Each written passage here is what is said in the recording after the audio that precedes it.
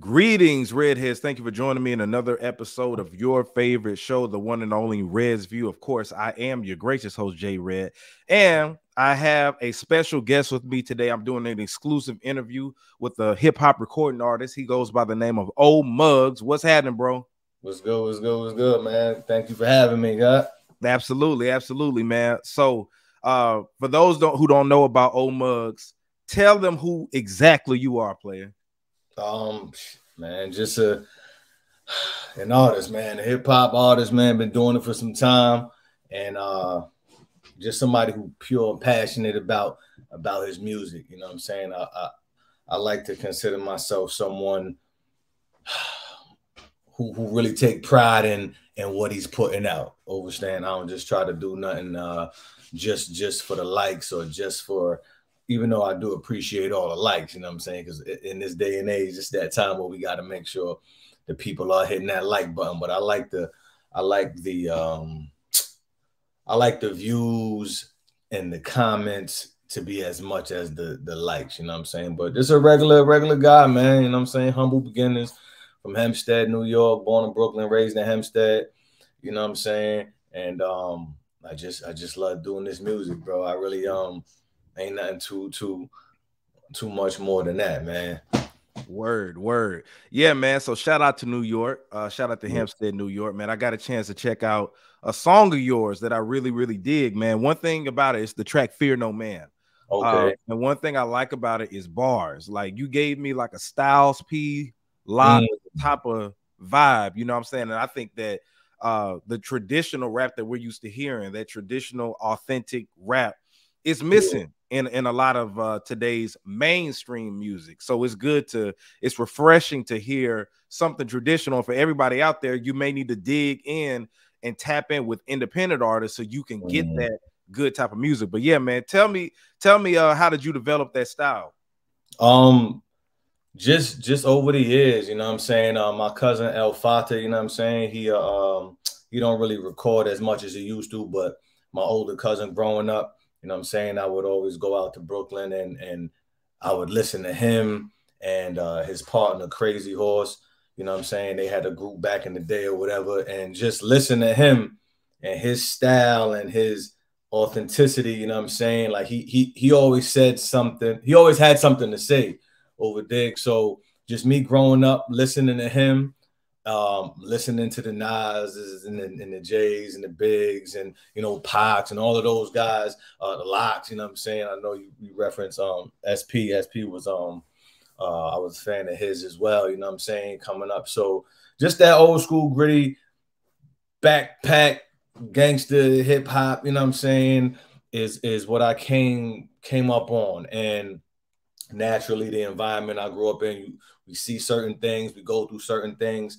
And I'm just like a combination of all of that, a product of my choices, my environments, my family, you understand, the music, the culture, movies. So all of those things balled up into one is me, you know what I'm saying? But I tend to tell stories from a personal perspective, you know what I'm saying? Not every single thing is going to be all from me, but it's either some my experience, my brother, my cousins, my mother, somebody close to me, or it might have just been me being creative. You know what I'm saying? Just taking into account everything that I've seen in this world. You know what I mean? Thus far. So that's really where everything came from. It came from, like I said, my cousin and just life. You know what I'm saying? And growth. Yeah. I must say. Absolutely. Now, Lil Birdie told me that you have a project dropping in March. Yes. So what is that? We got an album, mixtape, EP. What we got? Album, the Renaissance Project, man. Me and TRM, that's the producer. The Renaissance. Shout out to TRM. Shout out to my boy. That's God, you know what I'm saying? Him and a friend of mine I grew up with in Hempstead, Tino. You know what I'm saying? He actually plugged me to TRM, and I did a podcast I was on their podcast a few years back. Okay, I did a call room. There you go. Shout out to the Call Room podcast. Word. That's what up. And so anyway, yeah, me and Trim Link, and we've been working together ever since. You know what I'm saying? Me and Trim, the new Guru Frame. I said it in one of my tracks. one of those joints. So it's an album, everything produced by TRM, and it's an amazing project, man. This is my 10th joint, and I think it's probably one of my favorites. Absolutely. And I like to hear that you are working with one producer, because that's how it was traditionally back in the days.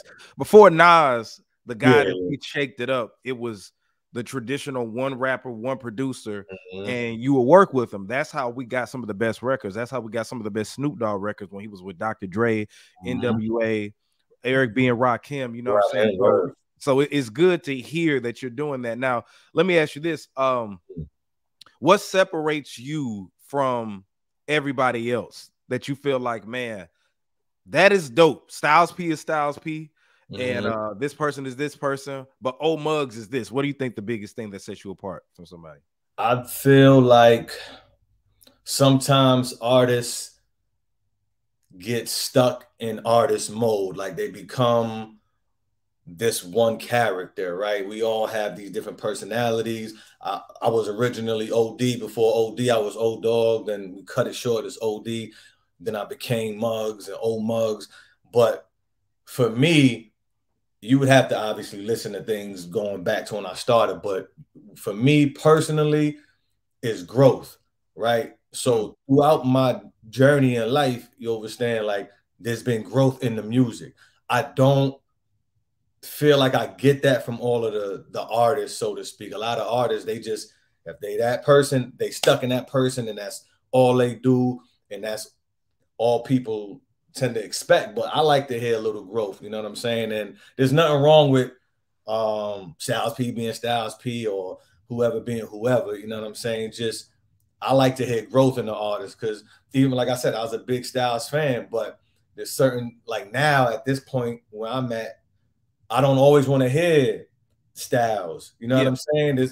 There's times I would like, it's pockets. I want to hear him when I want to get in a certain kind of mood. You know what I'm saying? And not to say he didn't grow, because he definitely grown too, you know what I'm saying, in his artistry and in his farm life and all of that stuff he got going on as well. But you know what I'm saying? If you're talking about me, what you are, it's the growth. I think that's what separates me. You can hear the growth in all of my music, if you know what I'm saying, you've been following me from the jump.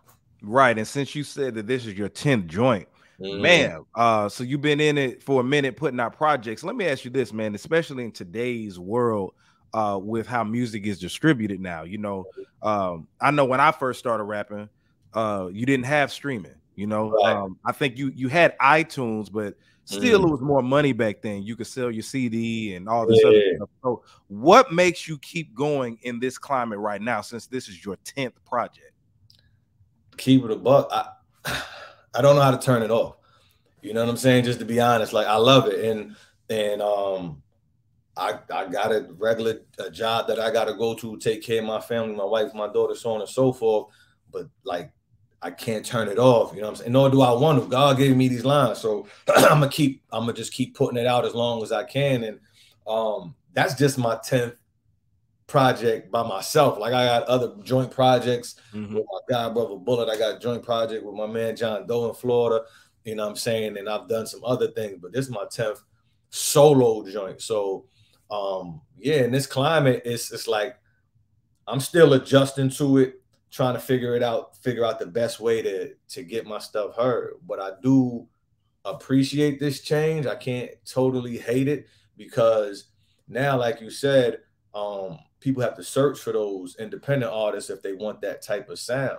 Now I feel like we don't have to just listen to what's on the radio, because if I want to go hear a Griselda, I can just go to a Griselda kind of station. Or if I want to hear Common, I could just go to a Common type of station, and I'll get that slew of artists like that. So I feel like for someone like me, I got a greater opportunity now to reach more people, because people might just be looking for my type of sound. So I'd love to hit everybody, you know what I'm saying? I do believe I put out music and art that is for everyone. But if you're looking for a specific type of sound, you could find me as well. You know what I mean?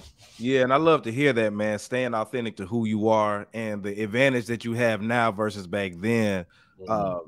It's cheaper to make the music and put it out there versus back in the days when we had to press up copies, vinyl, all that other stuff. So it has, I think it has, it's a gift and a curse because we can get oversaturated and stuff. But all in all, I like the way that you said that you can't turn it off, because I feel the same way. You know what I'm saying? But tell us, let's talk about the project a little more, man. You said it's called the Renaissance, right? Is it Renaissance Man or the Renaissance? The Renaissance Project. TRM stands for the Renaissance Man. He the producer. So got you. That's why I just, you know what I mean? It's kind of old to him.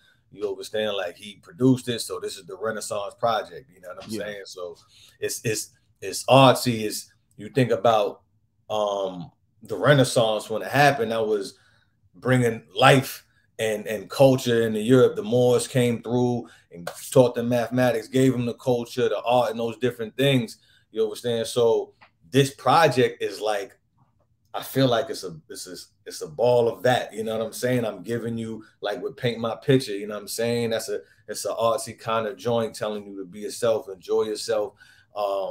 This is how what's the intro again? Make It Feel. It's called Make It Feel. You know what I'm saying? Because it's something you feel. Like that's a joint. The intro to me is probably one of my favorites, just because there's so many jewels in it. You understand? So I tell my daughter this all the time, like, God forbid anything happen, even though I plan on living for multiple eons. You know what I'm saying? Like, she could go back to that track and there's going to be so much in there for her to help her navigate through life. Not just her, anybody who listens, but obviously that's my seed. So I want to, you know what I'm saying, leave something behind that she can continue to develop herself off of. And so it's a total of I want to say it's 11 joints on there. I got joints that make you think. I got artistic joints like the Paint My Picture. I got the Hood Renaissance, which is crazy because that's just like that's that MUGZ feel for real. Like, back, like I said, my older stuff, I was a little more aggressive based on the things I was experiencing in my life at the time. But I tapped into that for Hood Renaissance. Soul Glow is another beautiful joint. You know what I'm saying? That sounds interesting right there. Yeah, man. It's some joints on them. I'm not gonna lie, man. I'm excited about it. I'm happy about it, and I think the listeners are gonna love it. If you're looking for something fresh, something new, something that gives you life, like the Renaissance ever did. You know what I'm saying? Like, it actually did. It brought life. You know what I'm saying? And I feel that this project, whatever you may be going through, is going to bring some life to it. You know what I mean? It may make you tap in and say, oh, let me go at something like this. You know what I'm saying? It's a breath of fresh air. You know what I'm saying? Absolutely. If you could give someone who's aspiring to be an artist, hip hop, you know, or it could be R&B or whatever, and they're trying to get their start, what's the first advice that you would give them? Find out who you are.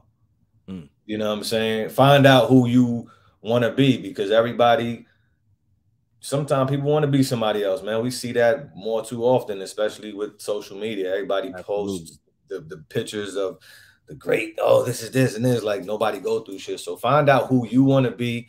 You know what I'm saying? Tap into that and put that out. You know what I mean? I'm comfortable going to sleep with that at night, every night, doing what I do. Like, you know what I'm saying? I don't have no hidden agenda. You know what I mean? So for any new artist, I suggest you just find out who you want to be, who you want the people to believe you are. Right. You understand? And then go with that. If it's a whole new person because you disliked how you were, that's what you want to do. If it's who you are and you want them to know you, that's who it is. Whatever it is, just hone in on that and stay true to it. Absolutely. That's pretty much what I say to people too. You got to find your inner self, who you are, what you want to represent, and things like that. But yeah, man, back to the project, man. I'm excited to actually hear it because, like I said, did he produce that Fear No Man track? Yeah, everything TRM, man. He came through. You know, he came through. I respect the man as a producer. Like I said, I didn't know him. I met him through Tino. But I've met a bunch of producers in my time doing it, and when he said he wanted to work with me, he like hit me on the DM joint after I did the podcast, And then I was like, you know, I've seen that before. And then it comes with the, well, I'm selling these here, and like, yo, keep it a buck. Like, I understand we all got to get bread, but if I ain't got nothing, you ain't got nothing, we ain't got nothing. So let's try to work together. Absolutely. So I was like, yo, go check my stuff out first, and if you still with it, let's work. And then when he came back and he was like genuinely telling me what joints he liked, this, I was like, all right, son, listening. And then he's like, yo, I want to send you some. I was like, okay. He sent me 4 tracks. I was like, yeah, I could tell that he was listening to my style. And he sent me like, yo, when you talk to him, ask him. He sent me 4 joints. I wrote them joints like that weekend. Like, I was like, yeah, he listened. We gonna make something. We gonna make something great together. So yeah, he produced that fit, though, man. Absolutely, man. Well, yeah, I'm excited. I'm excited to hear it because, like I said, it was a breath of fresh air to actually hear you. You know, that type of production, because that's the type of rap I grew up on. And the most important thing I want y'all to get out there is that real hip hop that you're talking about, it is still being made. You might have to dig, you might have to ask a friend, but the most important thing is once you hear it, share it. Tell a friend to tell a friend, tell a friend, because you see this man right here still going on 10th project, solo project, and he can't get rid of it. He can't stop. It's something in him as an artist. But anyway, man, let us know the official date. Is an official date for March yet? Right now, it's gone. We looking at March 23rd. Okay. You know what I'm saying? That's the date that we got in mind. That's part of me. That's the Earth Strong, my pops, God bless, no longer here. You know what I'm saying? So that's what we shooting for. I don't see why I wouldn't drop. Everything is already sewn up, mixed, mastered. It's already packaged. Cover, everything already done. So now it's just about getting out there, letting people know. Like I said, appreciate you getting me on here, even giving me opportunity to share my visions with all of your fans. You know what I'm saying? So now it's just about getting the push. You know what I'm saying? Keep pumping the video. The Fear No Man video was doing good. I like it to keep going. Paint My Picture video out there. Great visuals. So you know, I want to put out a few more videos for the project. But yeah, March 23rd, we looking like it's green light. So y'all hear it, man. And I'm the one that got him on here. I'm the first interview. Yeah. So he probably had plenty more, but you saw him here first on Red's View for all my people. So make sure that you look out for the Renaissance, man. Old MUGZ. Thank you so much for coming to Red's View, man, and sharing your gift with us. Now, how can everybody follow you, and where are your projects at? You can follow me at OHMUGZ. That's at OHMUGZ on everything, on Facebook, SoundCloud, Twitter, IG, all of that. You know what I mean? It's the same everywhere. You know what I'm saying? There's a link in my IG bio for pretty much all my projects, if I'm not mistaken. I got to double check, but I'm pretty sure almost all of the projects are up there. If not, there are a few. Maybe the older ones may not be up there, but the last you know, maybe the last 4 or 5 things is up there that I put out. But I'll work on getting some more of that vintage OD, aka MUGZ, up there as well. Yeah, well, we're looking forward to it, man. Once again, old MUGZ, y'all heard him here first, man. Check his stuff out when it drops, and y'all be seeing more of this nice MC pretty soon, man. You already know where to follow me at JAYR3D on all social media platforms, and make sure that you subscribe. Old MUGZ fans, if you're watching this, make sure you subscribe to youtube.com/RedsView. We can get all the freshest hip hop content, interviews, album reviews, all that good stuff, man. But anyway, y'all, thank you again, Old MUGZ, for coming on the show. This is J Red, Old MUGZ, Red's View. We're signing out. Peace.